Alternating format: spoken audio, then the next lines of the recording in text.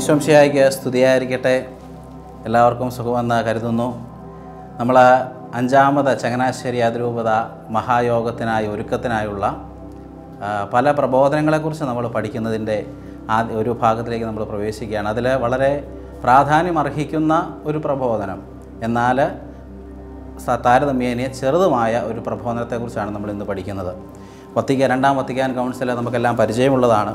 അതിൻ്റെ ഡിക്ലറേഷൻ എന്ന് പറയപ്പെടുന്ന ഭാഗത്തിൽ വരുന്ന ഗ്രവീസിമും എഡ്യൂക്കേഷനിസ് എന്ന പേരിൽ അറിയപ്പെടുന്ന വിദ്യാഭ്യാസത്തെക്കുറിച്ചുള്ള പ്രബോധനത്തെക്കുറിച്ചാണ് നമ്മളിന്ന് പഠിക്കുക. ഈ പ്രബോധനം പഠിക്കാൻ തുടങ്ങുമ്പോൾ രണ്ട് ചോദ്യങ്ങൾ സ്വാഭാവികമായും നമ്മുടെ മനസ്സിൽ വരാം. ഒന്നാമതായിട്ട്, എന്തുകൊണ്ട് ഇത്രയും പഴയ ഒരു പ്രബോധനത്തെക്കുറിച്ച് ഇന്ന് നാം പഠിക്കുന്നു? അതിനുള്ള ഉത്തരം വളരെ എളുപ്പമുള്ളതാണ്. അതിത്രയുമേ ഉള്ളൂ. അതിൽ പറഞ്ഞിരിക്കുന്ന കാര്യങ്ങൾ ഇന്നും നമ്മുടെ സമൂഹത്തിൽ വളരെയധികം പ്രാധാന്യം അർഹിക്കുന്നു എന്നുള്ളതാണ്. അതിൽ പറഞ്ഞിരിക്കുന്ന പല കാര്യങ്ങളും ഇന്നും നമ്മുടെ സമൂഹത്തിലേക്ക് പ്രാവർത്തികമാക്കാൻ നമുക്ക് കഴിയാതെ വന്നിരിക്കുന്നതുമാണ്. അതുകൊണ്ട് ഈ പഠന വിഷയം വീണ്ടും ഒരിക്കൽ കൂടി നമ്മൾ ചിന്തിക്കുന്നത് ഏറ്റവും ഉത്തമമാണ്. രണ്ടാമതായി നമ്മുടെ മനസ്സിൽ ഉദിക്കാവുന്ന ഒരു ചോദ്യം, എന്തിനാണ് സഭ വിദ്യാഭ്യാസത്തിലേക്ക് പ്രവേശിക്കുന്നത്? സഭയ്ക്ക് വിദ്യാഭ്യാസ രംഗത്തുള്ള കടമ എന്താണ്? അതിനുത്തരം ഈ വത്തിക്കാൻ കൗൺസിലിൻ്റെ ഈ ഗ്രവീസിമും എഡ്യൂക്കേഷനിസിൽ തന്നെ മൂന്നാം ഭാഗത്ത് നമ്മൾ വായിക്കുന്നത്, മൂന്നാമത്തെ ഖണ്ഡികയിൽ നമ്മൾ വായിക്കുന്നത്, ഇത് മത്തായിയുടെ സുവിശേഷം 27-ാം അധ്യായത്തിൻ്റെ 19-20 വാക്യങ്ങളിൽ നമ്മൾ ഈശോ ശിഷ്യന്മാർക്ക് നൽകുന്ന ദൗത്യമാണ്. നിങ്ങൾ ലോകമെങ്ങും പോയി എല്ലാ ജനതകളെയും ശിഷ്യപ്പെടുത്തുവിൻ, പിതാവിൻ്റെയും പുത്രൻ്റെയും പരിശുദ്ധാത്മാവിൻ്റെയും നാമത്തിൽ അവരെ ജ്ഞാനസ്നാനപ്പെടുത്തുവിൻ, ഞാൻ നിങ്ങളോട് കൽപ്പിച്ചിരിക്കുന്നവയെല്ലാം അവരെ പഠിപ്പിക്കുവിൻ.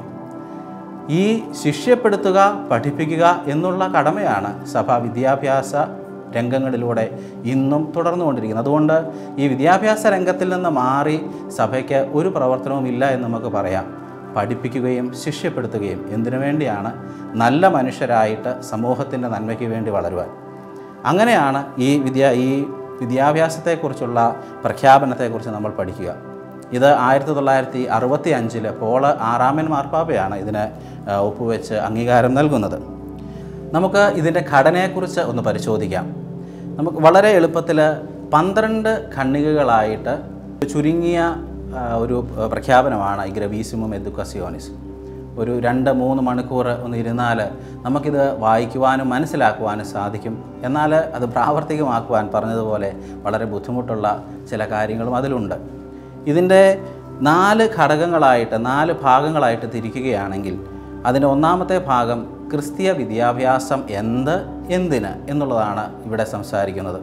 രണ്ടാമത്തെ ഭാഗം എന്ന് പറയുന്നത് വിദ്യാഭ്യാസം നൽകുവാൻ ഉത്തരവാദിത്വപ്പെട്ടവർ ആരൊക്കെ എന്നുള്ള ചോദ്യത്തിന് ഉത്തരം നൽകുവാൻ ശ്രമിക്കുകയാണ്.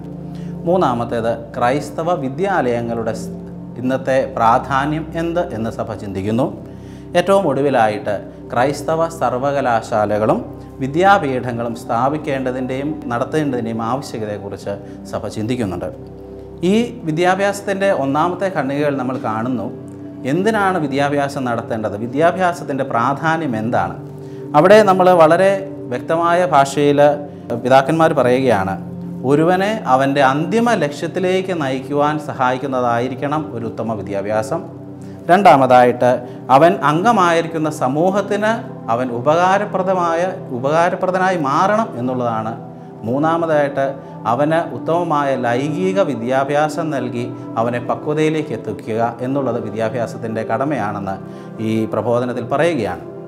അതായത് ഒരുവൻ്റെ ബൗദ്ധികവും ശാരീരികവും ധാർമ്മികവുമായ പക്വതയിലേക്ക് വളർന്നുകൊണ്ട് അവനെ തീരുമാനങ്ങൾ എടുക്കുവാൻ സഹായിക്കുന്ന രീതിയിലുള്ള ഒരു വിദ്യാഭ്യാസത്തെയാണ് ഒരു ഉത്തമ വിദ്യാഭ്യാസമായിട്ട് ഈ ഗ്രവീസിമും എഡ്യൂക്കേഷനിസ് വ്യാഖ്യാനിക്കുന്നത്. ഇതിൻ്റെ രണ്ടാമത്തെ ഖണ്ഡികയിൽ ക്രിസ്തീയ വിദ്യാഭ്യാസത്തെക്കുറിച്ച് പറയുന്നുണ്ട്. എന്താണ് ക്രിസ്തീയ വിദ്യാഭ്യാസം? ഇതിൽ പറയുന്നത്, മാമോദീസ സ്വീകരിച്ച് ദൈവത്തിൻ്റെ മകനോ മകളോ ആയി തീർന്ന ഏതൊരു വ്യക്തിക്കും ക്രൈസ്തവ വിദ്യാഭ്യാസം ലഭിക്കുവാനുള്ള അവകാശമുണ്ട്. അവർക്ക് അവകാശമുണ്ടെങ്കിൽ സഭയുടെ കടമ എന്താണ്? അത് നൽകുക എന്നുള്ളതാണ്. അതുകൊണ്ട് തന്നെ ഈ വിദ്യാഭ്യാസ മേഖലയിൽ സഭ ധാരാളം പ്രവർത്തിക്കേണ്ടതിൻ്റെ ആവശ്യകതയെക്കുറിച്ച് പറയുന്നു. ഇത് എന്തിനു വേണ്ടിയാണ് ക്രൈസ്തവ വിദ്യാഭ്യാസം നൽകുന്നത്? നമ്മൾ മുമ്പേ കേട്ടതുപോലെ ഒന്നാമതായിട്ട് ഒരുവനെ പക്വതയുള്ളവനാക്കി മാറ്റുക. രണ്ടാമതായിട്ട് അവൻ വിശ്വസിക്കുന്ന അവൻ്റെ രക്ഷാകര രഹസ്യങ്ങളെക്കുറിച്ച് അവനെ പഠിപ്പിക്കുക. മൂന്നാമതായിട്ട് ഈ പഠിച്ച രക്ഷാകര രഹസ്യങ്ങളെക്കുറിച്ച് അവനിൽ വിശ്വാസം വളർത്തിയെടുക്കുക. നാലാമതായിട്ട് ഈ വിശ്വാസത്തിന് അടിസ്ഥാനമായി ദൈവത്തെ ആരാധിക്കുക. അഞ്ചാമതായിട്ട് ഈ ആരാധിക്കുന്ന ദൈവത്തെ എങ്ങനെയാണ് ആരാധിക്കേണ്ടത് എന്ന് അവനെ പഠിപ്പിക്കുക. അങ്ങനെയാണ് ഒരുവനെ പക്വതയുള്ള ഒരു വ്യക്തിയായി ക്രൈസ്തവ വിദ്യാഭ്യാസത്തിലൂടെ നമ്മൾ വളർത്തുന്നത്. ഇതിന് രണ്ട് കടമകളാണ് പ്രധാനമായും ഉള്ളത്. ഒന്ന്, മൗലിക ശരീരമായ സഭയുടെ വളർച്ചയ്ക്ക് വേണ്ടി അവനെ വളർത്തണം. രണ്ടാമത് സമൂഹത്തിൻ്റെയും വളർച്ചയ്ക്ക് വേണ്ടി. അപ്പോൾ സഭയുടെ വിദ്യാഭ്യാസം ഒരിക്കലും മതബോധനം മാത്രമായി ചുരുങ്ങിപ്പോകരുത് എന്ന് വീണ്ടും വീണ്ടും ഈ പ്രബോധനത്തിൽ നമ്മുടെ പിതാക്കന്മാർ നമ്മളെ പഠിപ്പിക്കുന്നുണ്ട്. അത് സമൂഹത്തിൻ്റെ വളർച്ചയ്ക്കും കൂടി ഉതകുന്നതായിരിക്കണം. ആരൊക്കെയാണ് വിദ്യാഭ്യാസം നൽകുവാൻ ഉത്തരവാദിത്തപ്പെട്ടവർ? ഏറ്റവും പ്രാധാന്യമുള്ളത് മാതാപിതാക്കന്മാർ തന്നെയാണ്. കുടുംബത്തിലാണ് വിദ്യാഭ്യാസം ആരംഭിക്കേണ്ടത്. കുടുംബമാണ് പ്രധാനമായ വിദ്യാലയം. അതിന് അവർ പറയുന്നത് എന്തൊക്കെയാണ് അവിടെ ചെയ്യേണ്ടത്? അവിടെ ഒരു അന്തരീക്ഷം സൃഷ്ടിക്കണം. വിദ്യാഭ്യാസത്തിൻ്റെ അന്തരീക്ഷം, ദൈവസ്നേഹത്തിൻ്റെ ഒരു അന്തരീക്ഷം, ദൈവഭക്തിയുടെ അന്തരീക്ഷം, അയൽക്കാരനെ സ്നേഹിക്കുവാനുള്ളൊരു അന്തരീക്ഷം. ഈ മൂന്ന് കാര്യങ്ങൾ നൽകിയാലാണ് ഒരു കുടുംബത്തിൽ നിന്ന് വിശുദ്ധരായ മക്കളെ ലഭിക്കുകയുള്ളൂ എന്ന് ഈ കൗൺസിൽ പ്രഖ്യാപനം നമ്മളെ ഓർമ്മപ്പെടുത്തുകയാണ്. അതുപോലെ തന്നെ ഈ മാതാപിതാക്കൾക്കുള്ള ഒരു കടമയെക്കുറിച്ച് പറയുമ്പോൾ അവിടെ പറയുന്ന നമുക്ക് അറിയാവുന്ന ഒരു വാക്കാണ് പ്രിൻസിപ്പിൾ ഓഫ് സബ്സിഡിയാരിറ്റി. അതായത് കീഴ്ഘടകങ്ങൾക്ക് ചെയ്യാവുന്ന കടമകൾ അവർക്ക് നൽകി മേൽഘടകങ്ങൾ അതിലേക്ക് പ്രവേശിക്കാതിരിക്കുക. അതിന് ഉദാഹരണമായിട്ട് ഇവിടെ പറയുന്നത് മാതാപിതാക്കളാണ് വിദ്യാഭ്യാസം നൽകേണ്ടത്. അവരാണ് ഏറ്റവും പ്രധാനമായ അധ്യാപകർ. എന്നാൽ ഇന്നത്തെ ലോകത്തിൽ സ്കൂളുകൾ കുട്ടികളുടെ വിദ്യാഭ്യാസത്തിൻ്റെ ചുമതല മുഴുവൻ ഏറ്റെടുത്ത് മാതാപിതാക്കളെ പൂർണ്ണമായും തഴയുന്നു. ഗവൺമെൻറ് ആണെങ്കിലും അപ്രകാരം തന്നെ കുട്ടികൾ എന്താണ് പഠിക്കേണ്ടതെന്നൊക്കെ തീരുമാനിക്കുന്നത് ഗവൺമെൻറ്റായി മാറിപ്പോകുന്ന ഒരു കാലഘട്ടത്തിൽ ഇന്ന് സഭ അന്ന് 1965 പറഞ്ഞിരിക്കുന്ന കാര്യത്തിന് ഇന്നും മൂല്യമുണ്ട്. മാതാപിതാക്കളാണ് പ്രധാനമായ അധ്യാപകർ. അവരെ സഹായിക്കുക എന്നുള്ളതാണ് ഈ മറ്റ് ഘടകങ്ങൾ എന്ന് പറയുന്നത്. മാതാപിതാക്കൾക്ക് ശേഷമുള്ള ഘടകം രാഷ്ട്രമാണ്, രാഷ്ട്രത്തിന് ശേഷം സഭ. ഈ രണ്ട് ഘടകങ്ങൾ, സഭയും രാഷ്ട്രവും, മാതാപിതാക്കളെ മക്കളുടെ വിദ്യാഭ്യാസത്തിൽ സഹായിക്കുക എന്നുള്ളതാണ് അവരുടെ കടമ. ഏതൊക്കെ മാർഗങ്ങളിലൂടെയാണ് ഈ വിദ്യാഭ്യാസം നൽകുക? അതിന് ക്രൈസ്തവ സഭയുടെ വഴികൾ എന്ന് പറയുന്നത് ഒന്നാമതായിട്ട് മതബോധനം തന്നെയാണ്. ആ മതബോധനത്തിൽ രക്ഷാകര രഹസ്യങ്ങളെക്കുറിച്ച് പഠിപ്പിക്കുകയും വിശ്വാസത്തിൽ വളർത്തുകയും ആരാധന ചെയ്യാൻ പഠിപ്പിക്കുകയൊക്കെ ചെയ്യുന്നത് അത് ഒന്നാമത്തെ ഘടകമാണ്. രണ്ടാമത്തേത് സാമൂഹിക സമ്പർക്ക മാധ്യമങ്ങളെക്കുറിച്ച് അതിലൂടെ അവരെ പഠിപ്പിക്കുക. മൂന്നാമതായിട്ട് യുവാക്കളുടെ സംഘടനകൾ വളർത്തിക്കൊണ്ട് യുവാക്കളെ സമൂഹത്തിലെ പ്രവർത്തന നിരതരാക്കി മാറ്റുക. ഏറ്റവും പ്രാധാന്യവും എന്നാൽ ഒഴിവാക്കാൻ സാധിക്കാത്തതുമായ കാര്യമുള്ളത് വിദ്യാലയങ്ങളാണ്. അതുകൊണ്ടാണ് അവിടെയാണ് ക്രൈസ്തവ വിദ്യാലയങ്ങളുടെ പ്രാധാന്യം കടന്നു വരിക. ക്രൈസ്തവ വിദ്യാലയങ്ങളുടെ പ്രാധാന്യം എന്താണ്? സഭയും തമ്മിലുള്ള മധ്യവർത്തിയായിട്ട് ഈ ക്രൈസ്തവ വിദ്യാലയങ്ങൾ മാറണമെന്നുള്ളതാണ്.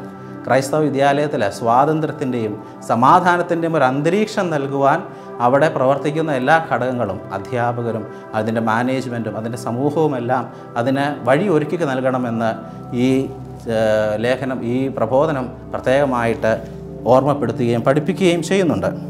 മാതാപിതാക്കളുടെ കടമയെക്കുറിച്ച് ഇതിൽ 6ാമത്തെ ഖണ്ഡികയിൽ പറയുന്നു. അവിടെ പറയുന്ന വളരെ ഇന്നും നമുക്ക് സാധ്യമാകാത്ത ഒരു സത്യം, വിദ്യാലയങ്ങൾ തിരഞ്ഞെടുക്കുവാനുള്ള അവകാശം മാതാപിതാക്കൾക്കാണ് എന്നുള്ളതാണ്. നോക്കുക, കുട്ടികൾക്ക് പഠിക്കാനുള്ള വിദ്യാലയങ്ങളും എന്താണ് പഠിക്കേണ്ടതെന്നും തീരുമാനിക്കാനായിട്ട് മാതാപിതാക്കൾക്കാണ്. ഇന്നത്തെ സമൂഹത്തിൽ നമ്മുടെ ഏകജാലക സിസ്റ്റത്തിലൂടെയൊക്കെയുള്ള ആ പ്രവേശനത്തിലൂടെ എത്രമാത്രം ഇത് സാധ്യമാകുന്നുണ്ട് എന്ന് നമുക്ക് ഈ അസംബ്ലി സമയത്തൊന്ന് ചിന്തിക്കുന്നത് നല്ലതാണ്. അതെപ്രകാരം പ്രവർത്തിക്കാൻ സാധിക്കും. പിന്നീട് വീണ്ടും നമ്മൾ ചിന്തിക്കുമ്പോൾ ക്രൈസ്തവ സർവകലാശാലകളെക്കുറിച്ച് പറയുന്നുണ്ട്.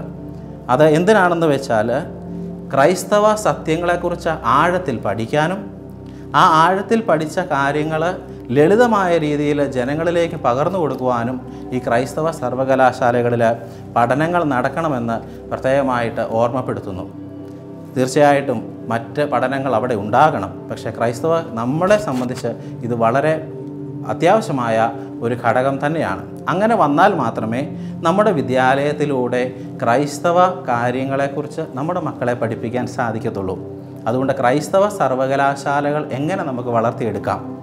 പിന്നീടുള്ള ഒരെണ്ണം 11ാമത്തെ ഖണ്ഡികയിൽ ദൈവശാസ്ത്ര വിദ്യാപീഠങ്ങളെയും വളർത്തുക, വൈദികരുടെ പരിശീലനത്തെക്കുറിച്ച്, ദൈവശാസ്ത്ര മേഖലയിലെ അഗാധമായ ആഴമായ പഠനങ്ങളെക്കുറിച്ച്, അതുപോലെ സഭയിൽ ഇപ്പോൾ നിലനിൽക്കുന്ന പ്രശ്നങ്ങളെക്കുറിച്ചൊക്കെ നന്നായി പഠിക്കുവാൻ ഈ വിദ്യാപീഠങ്ങൾ ആവശ്യമാണെന്നും വത്തിക്കാൻ കൗൺസിലിലെ ഗ്രാവിസിമം എഡ്യൂക്കേഷനിസ് ഓർമ്മപ്പെടുത്തുന്നു. ഏറ്റവും ഒടുവിലത്തെ ഖണ്ഡികയിൽ വിദ്യാഭ്യാസ മേഖലകളുടെ സഹകരണത്തെക്കുറിച്ച് പറയുന്നുണ്ട്. അവിടെ പറയുന്നത് സ്കൂളുകൾ തമ്മിൽ സഹകരിച്ച് പ്രവർത്തിക്കണം, പല ഡിപ്പാർട്ട്മെൻറ്റുകൾ തമ്മിൽ സഹകരിച്ച് പ്രവർത്തിക്കണം, യൂണിവേഴ്സിറ്റികൾ തമ്മിൽ. അങ്ങനെ ഒരു സഹകരണ മനോഭാവത്തോടെ നമ്മൾ പഠിപ്പിച്ചാൽ മാത്രമേ ഈ ലോകത്തിലെ എല്ലാവർക്കും ഒരേ രീതിയിലുള്ള ഒരു വിദ്യാഭ്യാസ ശിക്ഷണം നൽകുവാൻ സാധിക്കത്തുള്ളൂ എന്ന് ഗ്രാവിസിമം എഡ്യൂക്കേഷനിസ് ഓർമ്മപ്പെടുത്തുന്നു. അതിൻ്റെ ഉപസംഹാരത്തിൽ യുവജനങ്ങളെ ഒരിക്കലും ഉപേക്ഷിക്കാത്ത നമ്മുടെ സഭ യുവജനങ്ങളെയും അധ്യാപന രംഗത്തിലേക്ക് സ്വാഗതം ചെയ്തുകൊണ്ടാണ് അത് ഉപസംഹരിക്കുന്നത്. യുവജനങ്ങൾ അധ്യാപകരെ ലഭിക്കാത്ത സ്ഥലങ്ങളിലേക്ക് യുവജനങ്ങൾ അവരുടെ പൂർണ്ണമായുള്ള ഉത്തരവാദിത്വത്തോടെ അത് അധ്യാപകരായി കടന്നു ചെല്ലുവാനും വിശ്വാസം ജീവിച്ച് കാണിക്കണമെന്നുമൊക്കെ സഭ ഓർമ്മപ്പെടുത്തുന്നു. എനിക്ക് തോന്നുന്നു നമ്മുടെ അസംബ്ലിയിൽ ചിന്തിക്കുവാനായിട്ട് 2-3 കാര്യങ്ങൾ ഏറ്റവും പ്രധാനപ്പെട്ടത് ഈ പ്രബോധനം നമ്മുടെ മുമ്പിൽ വയ്ക്കുന്നുണ്ട്. ഒന്നാമതായിട്ട് നമ്മുടെ വിദ്യാലയങ്ങളിൽ എത്രമാത്രം ക്രൈസ്തവ കാര്യങ്ങളെക്കുറിച്ച് പഠിപ്പിക്കുന്നുണ്ട്, ക്രിസ്തീയത എത്രമാത്രം പകർന്നു കൊടുക്കുവാൻ നമുക്ക് സാധിക്കുന്നുണ്ട്. ക്രൈസ്തവ വിദ്യാലയം എന്നുള്ളത് പേര് മാത്രമാണോ? രണ്ടാമത്തേത്, ക്രൈസ്തവ സർവകലാശാലകൾ ഇന്ന് പ്രാവർത്തികമാണോ? രണ്ടാമത്തെ ഒരു വലിയ ചോദ്യമാണ്. അതിലൂടെ മാത്രമേ നമുക്ക് യഥാർത്ഥമായ ക്രൈസ്തവ വിദ്യാഭ്യാസം നൽകാൻ സാധിക്കത്തുള്ളൂ എന്ന് നമ്മൾ കേട്ടു. മൂന്നാമതായിട്ട്, ഈ വിദ്യാലയങ്ങൾ തിരഞ്ഞെടുക്കാനുള്ള മാതാപിതാക്കളുടെ അവകാശത്തിന് വേണ്ടി നമുക്ക് എന്തു ചെയ്യാൻ സാധിക്കും? ഈ 3 കാര്യങ്ങളെ ഒരു ചിന്താവിഷയമാക്കിക്കൊണ്ട് നമുക്ക് ഈ ഗ്രാവിസിമം എഡ്യൂക്കേഷനിസ് എന്ന ചെറിയ ചാക്രി ഈ പ്രബോധനം പ്രഖ്യാപനം ഒന്ന് പഠിക്കാം. അതിന് രീതിയിൽ നമുക്കതിൻ്റെ ചർച്ചകളിലേക്ക് മുന്നേറുവാനായിട്ട് ചങ്ങനാശ്ശേരി അസംബ്ലി നമുക്ക് സഹായിക്കട്ടെ എന്ന് പ്രാർത്ഥിക്കുന്നു. ദൈവം നമ്മെ അനുഗ്രഹിക്കട്ടെ. ഈശോ മിശിഹായ്ക്ക് സ്തുതിയായിരിക്കട്ടെ.